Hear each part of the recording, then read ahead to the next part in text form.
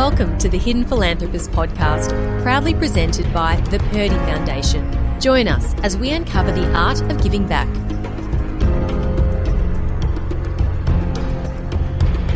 Hey listeners, I can't tell you how privileged I feel to talk to today's guest, one of Australia's national living treasures.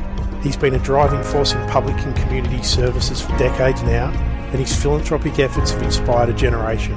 He's been awarded and lauded for his contribution to social justice, health and welfare issues and international development assistance, particularly during his many years with World Vision Australia.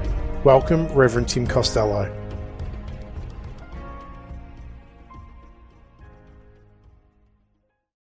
So start off with a little bit of recognition for you. 1997, you were named as one of Australia's 100 National Living Treasures. From 2003 till 2016, you were CEO of World Vision Australia, following being appointed by Chief Advocate after that. You were named 2004 Victorian of the Year in recognition for your years of public and community service. 2005, you were made Order of Australia. 2006, you were named Victorian Australia of the Year. 2008, you were received the Honorary Doctorate from the Australian Catholic University.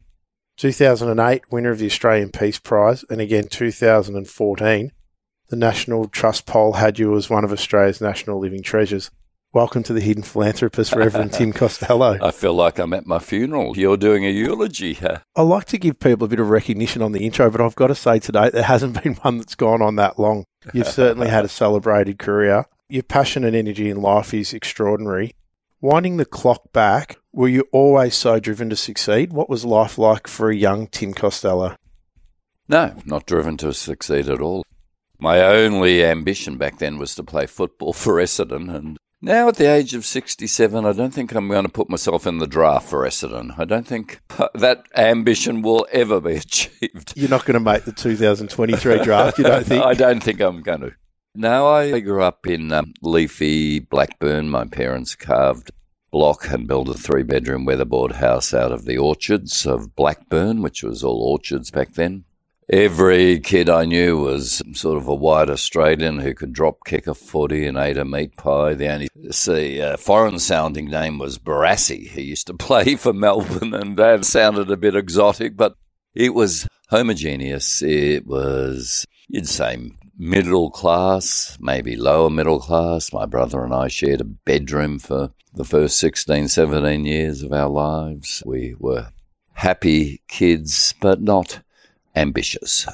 We didn't know captains of industry or media people or influential people. We were suburban kids in Main Street, Blackburn. Strange that you say that neither of you are over-ambitious, because you've both gone on to have really decorated careers in your own fields, haven't you? We have. And look, it is not just a bit of a mystery. It's a mystery to my mum. At one point, when Peter and I were, I guess, at the height of our powers, he as Federal Treasurer, me doing what I was doing, she pulled me aside and with great wonderment, she said, "Tim, what happened in this family? Your father and I are just ordinary people. We're just teachers. What is going on here?" So I think that actually expresses how we all felt. It wasn't a sense that we're well-connected, or moneyed, or set up to achieve. But clearly there was something in the water also that happened. And what did you answer to your mother's question? What had happened? You went on to study law at university. How did it all unravel? Well, I don't know how to answer my mum's question other than to say she was a teacher in the state system. Dad was a teacher in the private system. He taught his whole career at Carey, where Peter and I went. So we wouldn't have been able to afford private school fees. We got there because Dad was a teacher and you didn't pay fees. And there we did mix with kids who was a boys' school then, who were sons of corporate chiefs and others. But I think both parents, as teachers, had this wonderful curiosity for life. They were innate born teachers. Meal times, and I thought all families were like this, would go for a couple of hours. I remember at age 10 or 11 having a friend over to our Sunday lunch and our friend saying, "Your family's so weird." And I said, "Why?" "We eat our dinner and we go and watch World Championship Wrestling or kick the footy. You sit there for 2 hours and you debate and discuss." I actually thought that's what families did, because that's what my parents brought us up doing. So I think I put it down to people who in my parents were curious, had a love of learning, and as educationalists knew how to draw out the best in their kids. And I think it doesn't take much diving into the media to read that faith is one of your foundations. Was that something you found later in life, or was that part of your life growing up?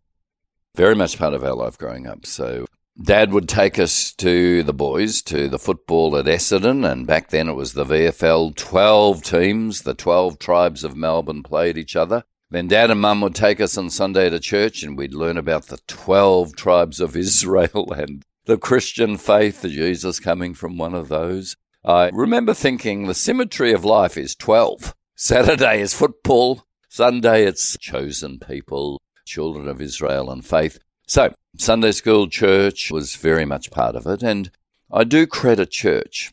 I think early on, both Peter and I, and this happens still today in churches, we're given opportunities to stand up and speak, to lead, to gain confidence in skills, and those are transportable skills to business, to politics, to media. When you think of so many of our great musicians, all basically started in church, from Elvis to Michael Jackson to Guy Sebastian, it's the same principle. There is this remarkable community that meets week by week, has a morally serious topic, we call it a sermon, passes around the plate, not just for their needs, but for the needs of their community and others, and imparts skills, trains you in speaking, in singing, in leading. I do credit that. Yeah, and all of those things that the church taught you that enabled you to deliver throughout your career. Obviously, a lot of your philanthropic attitude and view on things has been derived from what you've learnt through faith. Was it always going to be that way? Because I said you went off to law and did it. You went off to uni and did a law degree. Was it always going to be a path of philanthropic work, or was that something that came later? Yeah, so it was through faith and through that community bred into us. Mum would always have extra seats at the table for what she called Tim's strays, and they were kids from the local orphanage or people who missed out, and we'd always be including people and feeding them. And that was just the sense that happiness in life actually comes through serving. Kierkegaard put it nicely. He said, the door to happiness turns outwards. People who are obsessed with themselves and their own happiness are often miserable. People not seeking happiness, but actually serving and thinking of others, find as a byproduct happiness. I think that faith position was very, very true in shaping us.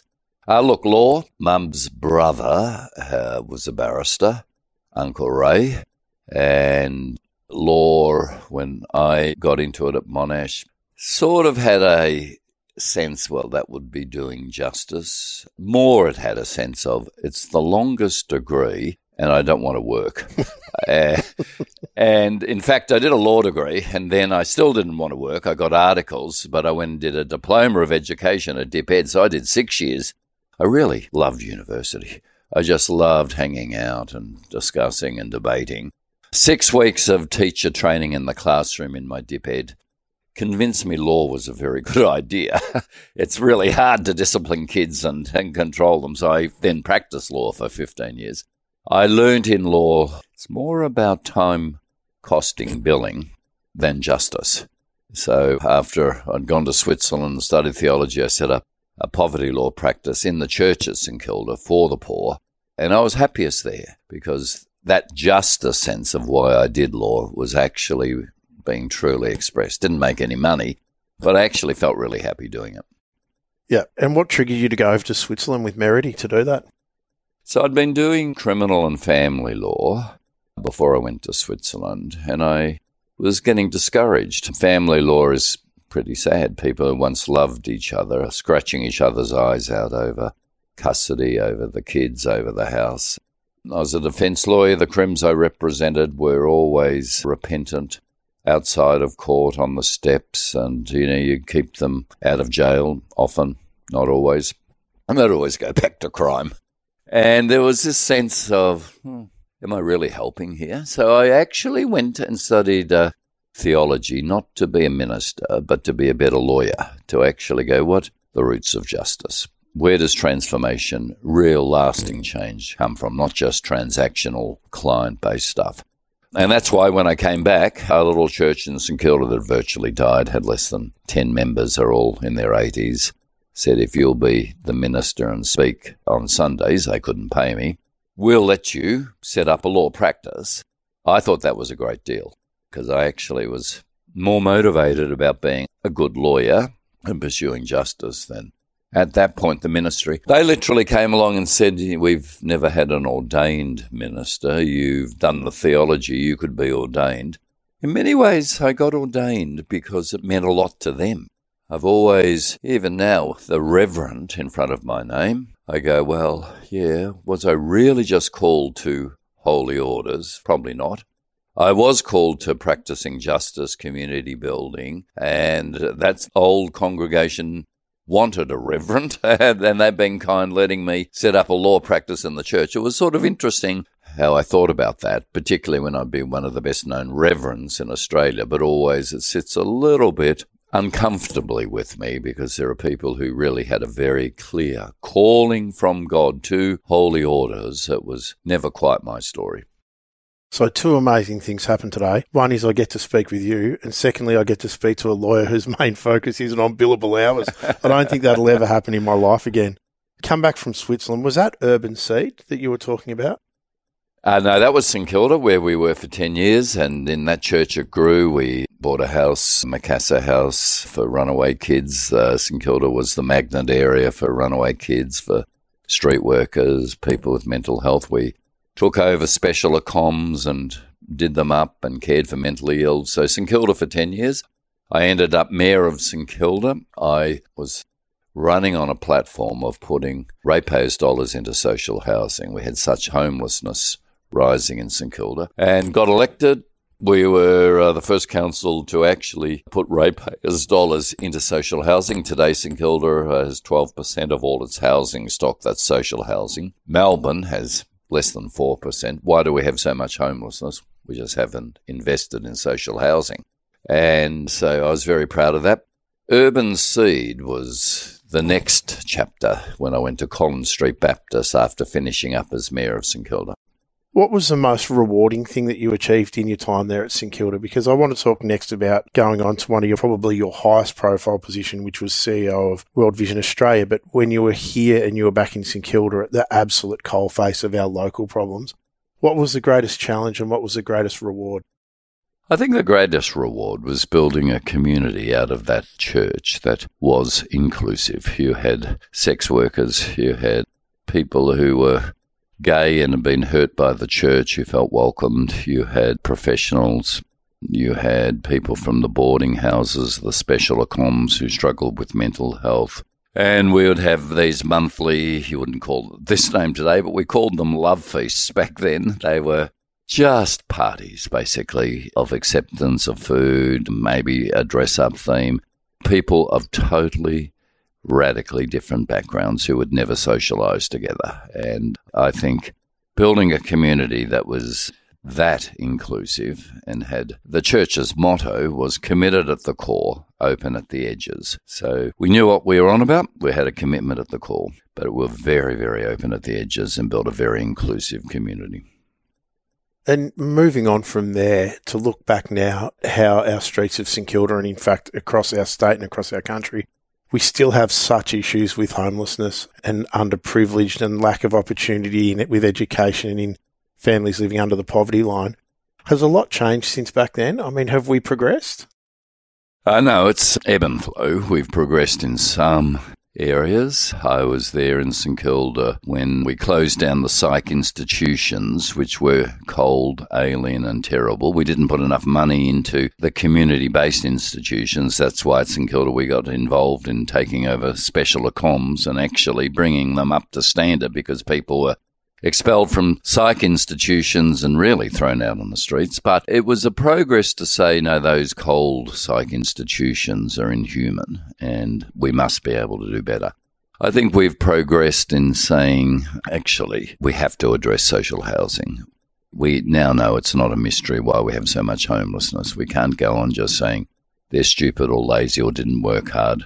And my success is my own doing. Their failure is their own fault. I think we have actually started to blunt that harsh attitude. In other respects, we still have homelessness when we know what we should be doing. We still have a range of attitudes that are harsh. I've spoken out about our attitudes to refugees. It's one step forward, two steps back. It's a mixed picture. Yeah, and there's some people out there within our society that, like yourself, that do amazing things. One thing I always promise about on our podcast is never talk about politics. I never want to get political, but I am today.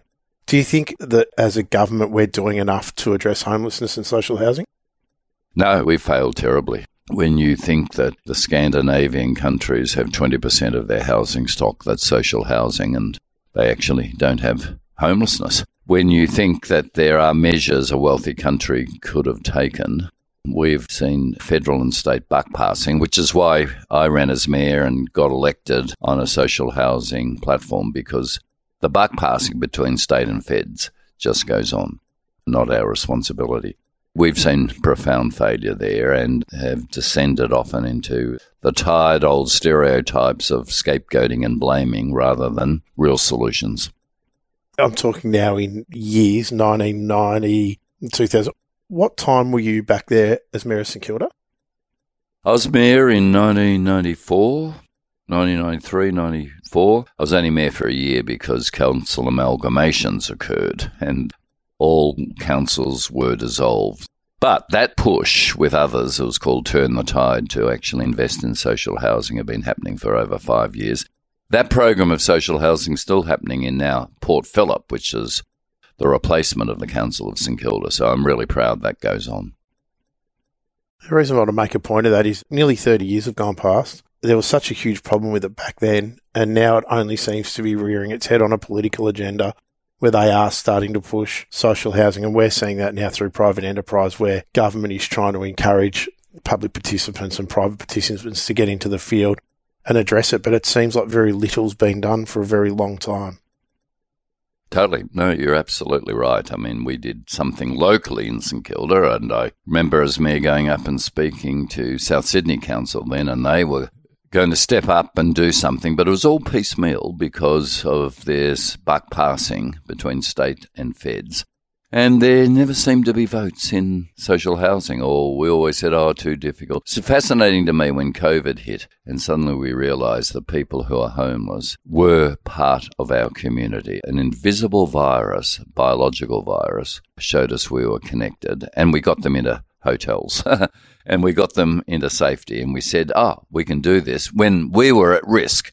Yeah, that buck passing and sort of nonsense that says, it sounds like socialism, social housing, therefore we won't do it. That political problem has continued. So from your time in St Kilda, where you're doing amazing things, to then probably stepping up to, like I said, the height of your philanthropic journey when you were CEO of World Vision Australia, I mean, that's a very serious position. How did that come about? Well, I was tapped on the shoulder by the headhunter looking for a CEO. I initially said no, and it's my wife who said, look, you've been here at Collins Street running Urban Seed, which is a great ministry with CBDs, urban poor and drug affected, banging on about gambling. She said, you're banging on so much, I'm getting bored. Maybe you need a change. So she prompted me to actually go to an interview, and World Vision hired me. Look, it was a very big step up because suddenly, Urban Seed that I've been running for 10 years was 20 staff. World Vision was 600 staff. Urban Seed was smell of an oil rag. World Vision was 400 million a year business and turnover. So I hurriedly started reading books on management. I must admit I got bored, glazed-eyed, or throw them over my shoulder. But I think I had a talent for picking good managers, good execs. I saw myself as a leader, not a manager, as a CEO to be the morale booster, to be the chief salesperson for World Vision, to be the person who also gave clarity of vision, casting the vision, but I wasn't a manager. I think we had good execs, and over those years chose good execs who were good managers. Yeah. How did you go transitioning from channeling all of your energy into local domestic issues? And like you said, 20 staff, you're at the cold face of the problem. You've got ultimate control, to then having to get your head around such massive global international issues. And like you said, 400 million, 600 staff. Was that a challenge for you? It was a huge step up for me. Look, on the international issues, I'd always read and I was across a lot of the challenges of global poverty. I'd been on the board of another international aid agency. I started in my St Kilda years, went through my Collins Street urban seed years. So I knew those challenges. The business challenges of running a big business was actually the huge step. And my wife reminds me that after my first week at World Vision as CEO, she woke me up to go on the first day of the next week. And I pulled the doona over and said, I don't want to go. And she said, why? I said, you go. I said, you'd be a better CEO than me. She's very organised. And she sort of snapped me out of it. But there was that sense of being overwhelmed. It's like, wow, the labyrinthal complexities of businesses. World Vision was a number of businesses under one roof. So it was a huge marketing business with personal sales, donor teams. It was an advocacy business. These are the challenges in the world. It was a highly technical international development business. Libraries of books on how to do good international development that's empowering, that transfers power, that's community-based. You can get a lot of things wrong if your view is, our job's just to raise as much money and send it overseas. We have the answer called wealth. They have the problem called poverty, so we'll just transfer a bit of our wealth to them and they won't have a problem. International development's much more complex than that. So you had a whole lot of different businesses actually under one roof, and the complexity of that did challenge me. And being such a big vehicle with so much marketing, corporate and marketing power, you obviously had ability to raise huge amounts of money. Delivering that money overseas, like you said, would have its complexities. Was that the greatest challenge, getting things done over there? Yes and no. In time, the greatest challenge, because of the global financial crisis, was the flatlining of donations. There was this, after the GFC, turning inwards. Australians who'd always been optimistic and giving suddenly giving started to flatline. So there was that challenge. From the early days in my first year, the Asian tsunami, which I went to, Boxing Day tsunami, we raised $110 million in 6 weeks. So there was this wind of generosity, but that turned after the global financial crisis. The challenge of programming overseas is certainly great. World Vision had wonderful partners in countries. As a federation, national directors in the African countries or Latin America or Asian countries were very skilled people. So they knew local conditions, the risks of corruption, the extraordinary political pressures that can be brought to bear not to use the money well, to keep it away from military, from police, from politicians, have forensic auditing. So reputation was our badge of honour, that money wouldn't be hemorrhaging. So we had the PwCs absolutely auditing everything we did. So, yeah, that was a challenge. It was complex, but we had good partners. That was actually a question that I was going to ask, is going into such a big foundation, the challenges of you going overseas and being at the forefront of these huge international issues and tragedies and events. I would also imagine, though, back on the home front, the compliance and regulatory issues around keeping the charity in line would have been as stressful at times. Yeah. It was a huge organisation.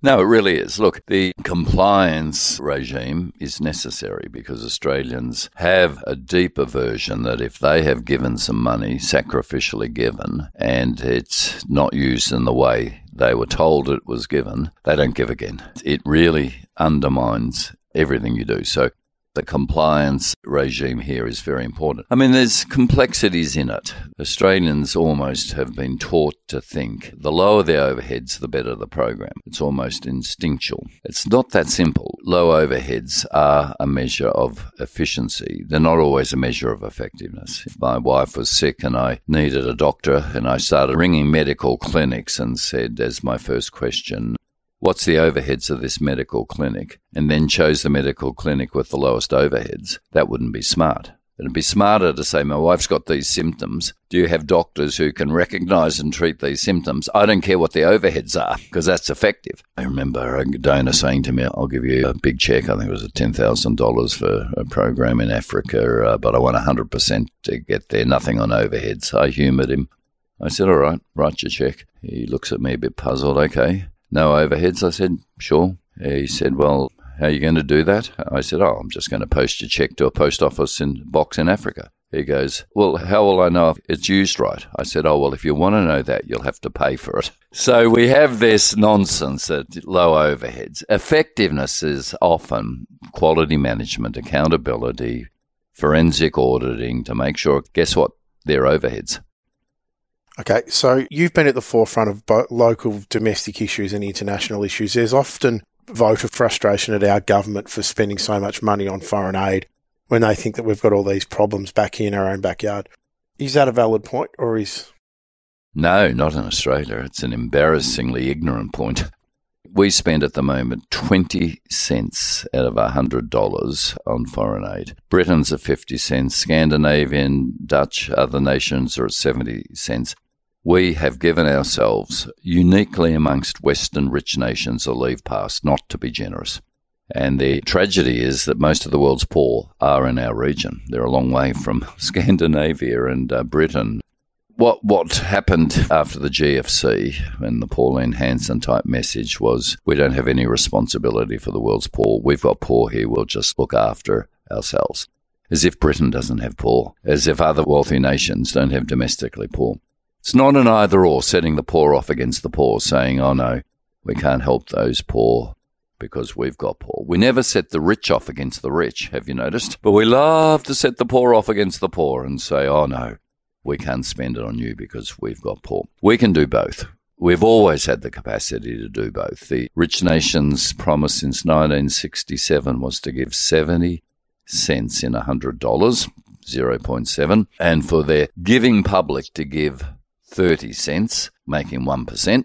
Australians and most other nations have all given 30 cents. Sorry, the private giving of Australians has been maintained very generously. That 30 cents, it's been uniquely the Australian government that's been mean, unbelievably mean, cutting their 70 cents commitment down to 20 cents. That's how low it is. And we then get the argument, oh, well, we've got poor, so that gives us a leave pass, as if other nations don't have poor. And who lobbies and campaigns the government for change on that? Me. So I now head Micah Australia, and we're a lobby group on that post-World Vision. But look, the ACFID, which is the peak body for aid agencies, lobby. Others who lobby, so some of the big foundations that vaccinate the world's poor. Gavi is one of them. Global Action for Vaccinations. They all lobby saying, hang on, Australia. Other nations are giving their fair share to vaccinate the world's poor and stop diseases. How come you're the lowest? So, no, Australians, we love to say we're a fair, compassionate people, and that's been true of people in private giving. But we then think that must be true of our government. That hasn't been true. By the way, aid was at 50 cents in $100 under Bob Menzies. Aid isn't a left or right issue, and it's been whittled away since then. Menzies famously said, we will be generous, we will meet our commitments. He absolutely got that old fair Australia that we have lost. So you started the conversation about World Vision Australia where you didn't want to get out of bed. You weren't a great CEO. It was a massive step up. During your tenure there, you grew from funding 480 projects that benefited 10.4 million people to more than 800 projects. That's incredible success. Yeah, I'm very proud of that record. And there was a sense that even bumbling along as CEO, and this goes to what you're looking for, I guess, in a CEO. Traditionally, World Vision and most charities would say we want someone who's very, very competent in running the business. They took a risk on me. I wasn't a classic competent business guy. Just didn't have that background. But I think I was particularly good at inspiring people to be their best selves, to look into the mirror and have a good picture to tell about themselves in terms of their generosity, their commitment. So I think that's where my gifts lay. And from having such incredible success there to stepping down from the role, just fatigue? Yeah, look, these jobs are just so full on. I had gone to every disaster in the world. I'd had lots of sickness, malaria and different near escapes. Yeah, I'd hit 60, 61, and it was just like, this pace is just too much. Which is why I stepped back and did chief advocate for a couple of years. It was a different pace of being across everything. No one ever tells you when you become a CEO how many things you have to sign, how many letters, how many delegated authorities, how many meetings you're doing internationally at 2 a.m. because Australia's off Broadway and the rest of the world is waking up. It's just a really draining job. You moved on from there. And there's a couple of things I'll talk about between your journey from finishing up there to now. But what's your main foundation that you're getting behind now? So it's called Micah Australia, and Micah Australia is the Christian faith-based international aid agencies who are the members. So it's the World Vision, Salvation Army, Caritas, the Catholic, it's the Baptist, Anglicans. And they fund us at Micah Australia, a small team. I'm the executive director to lobby the government on aid levels. So we've run campaigns like End COVID for All to get vaccines to the world's poor. Australia bought 5 times more vaccines than its population. As rich nations did, guess who missed out? All of the poor nations. So we had a campaign, End COVID for All. We had a campaign where we united churches called Christians United for Afghanistan. So when Kabul fell and we got 3,000 or 4,000 out, the Prime Minister, Scott Morrison, said, oh, well, it's a floor, not a ceiling. But then he didn't allow any more places. We ran a campaign for 20,000 extra places, Muslims, under threat from the Taliban. We got, in Josh Frydenberg's last budget, 16,500 extra places. The Treasurer and the Immigration Minister. Alex Hawke rang me and said, well, cost us $650 million, you've been a pain in the backside, but 16,500 places. We're running a campaign at the moment called Fight the Famine. So the impact of Russia's invasion into Ukraine is that the Horn of Africa is starving. 300,000 Somalians, women and children, literally going to die in the next month or so because Somalia and the Horn of Africa depended on Ukrainian wheat sales. So Micah Australia now runs campaigns, and that's what I love doing. Outside of that, every year you address tens of thousands of people from both the public and private sector. You're obviously campaigning for a lot of things at the moment. However, what's your core message that you're trying to get across at the moment? My core message is that Australia can live into its picture of itself. The picture of itself is that we are fair-minded, practical, generous people. And whatever campaign I'm campaigning on, I'm saying to Australians, mind the gap between what we say about ourselves and what we're actually doing, and live up to this, step into this, grow into this picture of a fair-minded, generous people. And you've been inundated the last few days with interview requests and doing interviews and all these sorts of things for gambling, advertising reform. I mean, you're across a huge range of issues, aren't you, in terms of lobbying and pushing for change? I am. No, I take a briefing pretty quickly. I am able to organise and mobilise campaigns. I think I have a gift doing that. And, yep, gambling is one of them, and gambling reform. Touch on a couple of other things, because you are across everything, and I'd like to bring some recognition to some of those things. Are you still involved with any of these roles, and if so, in what limited capacity? And I don't mean we'll just touch on it. Chairman of the National Australia Bank's Community Advisory Council? No, I did that for 19 years. I'm not doing that now, but I did that when Don Argus was CEO, up to Andrew Thorburn, and so I really enjoyed giving away 1% of profit that NAB had to charities and communities. I did it voluntarily, so that was a great role. Member of the Australian Alcohol Education Rehabilitation Foundation? No, I finished up there, but that was saying let's limit the damage of fetal alcohol syndrome in so many, particularly Indigenous women. Let's get the message out. I loved that role, but it has finished. Chair of the Community Council of Australia at one point? Still chair, Yep. And still doing that. So that's the peak body for charities really in Australia. Chief Advocate of the Thriving Communities Partnership? Still doing that. Great initiative. Started out of Yarra Water, but lots of businesses saying With the poverty, cost of living rises, how do businesses actually have any for those who are hurting, who need a deferral in their payments and time and access to reorganising their finances? You're a patron of the National Youth Commission. Yep. Executive Director of Micah Australia, we've talked about that. Director of Ethical Voice. Yep.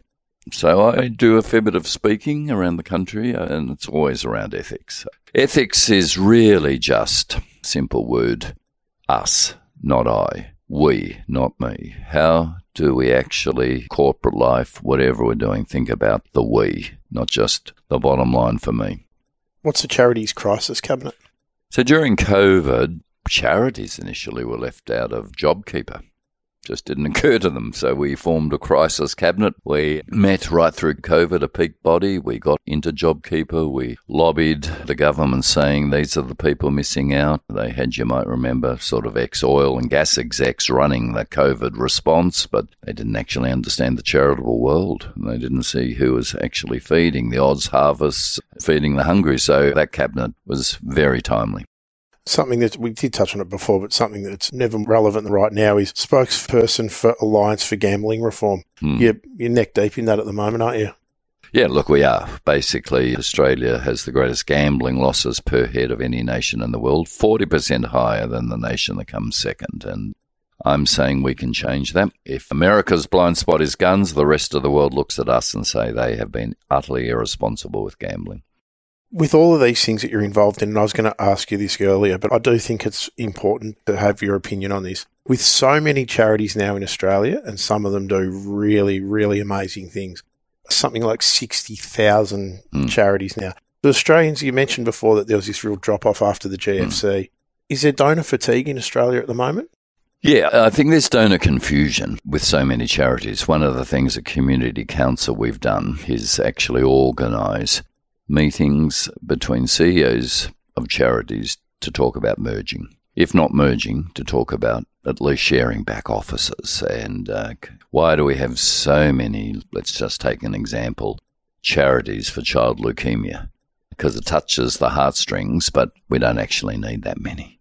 They could be working together. So we, Community Council for Australia that I chair, believe that there does need to be less confusion, less competition, more collaboration between charities. Will that happen? Yes. Look, the tricky thing is, in the for-profit world, it's pretty clear. If you don't make a profit, you're out of business. In the charity world, the not-for-profit world, if you're not doing that well, you can still limp on with volunteers. And your identity is often set in, I set up a foundation. I need to keep doing this. So it's harder to actually do it. And when Shane Warne Foundations, put away, Pat Rafter quietly retires his foundation, but blaze of glory, foundation set up, going to do this, going to do that. Most of them actually struggle. And in actually retiring them and putting them down, it has to do with personal emotional needs rather than actually really serving in this landscape very ably. Next question is how much of it's ego-driven. You've answered it already. In addition to your phenomenal work with so many boards and causes, you've also authored a number of books about life and faith. How passionate are you about writing? I'm more a natural speaker than a writer, but I've written 7 or 8 books, so I guess I'm a writer. And I find writing a much harder discipline than speaking. I can give a talk almost on any subject without notes. It just is the creative zone where I flow. People find their energy, speaking's mine. Writing, I have to work at it. But look, I'm proud that I've written a number of books, a number that done okay. You've fought for, supported, fundraised and counselled for a lot of causes. What would you most like to be remembered for? When my kids were teenagers, and I was already fighting the gambling industry and other causes back then, I remember my teenage kids saying, "Dad, is there any campaign you've backed that's ever won?" And I realised even my kids thought I was a loser. I would like just to be remembered that I won or 2 campaigns. That would be enough. I've left most important question for last because you're involved in so many things. You're such an active campaigner. You've done amazing things right throughout your career. You got Merity by your side, who happens to also work alongside you. You've got your kids. How have you managed to maintain any form of balance in your life when it comes to work-life balance? So, look, I have had periods, certainly in World Vision, where I think I was getting out of balance and I was all consumed and I hadn't worked out, because I was passionate about the job, that a job needs off time and you're allowed off time. And there'd be guilt that I was living with, that those people I've seen, say in Africa, I'm their only hope. And if I can't raise dollars for them, they might suffer terribly, might even die. So I think there are bad times where I was too loaded with guilt. Now, I absolutely am able to say I'm not the Messiah. I can't do it all. I play tennis twice a week. I stand up and on my stand-up board and sup and paddle. I keep fit. So I think I've got a far better balance now. There were some years at World Vision where I think I was out of balance. I wanted to interview today to shine a light on you and the amazing things you've done, but also thank you from everyone that you've helped. We can't thank you enough. It's been a delight. Thanks. Thank you. A huge thank you to Reverend Tim Costello and to Micah Costello for making today's podcast possible. Tim's generosity of spirit is extraordinary, and the community work he has done and continues to do in both Australia and overseas is incredibly inspiring. To learn more about the future of charities and not-for-profit sector matters, visit communitycouncil.com.au and check out our show notes for details. To learn more about the art of giving back in whatever way you can, visit our website andrewpurdie.com.au and follow us on Instagram, The Hidden Philanthropist. Thank you for listening to The Hidden Philanthropist podcast, proudly presented by the Purdie Foundation.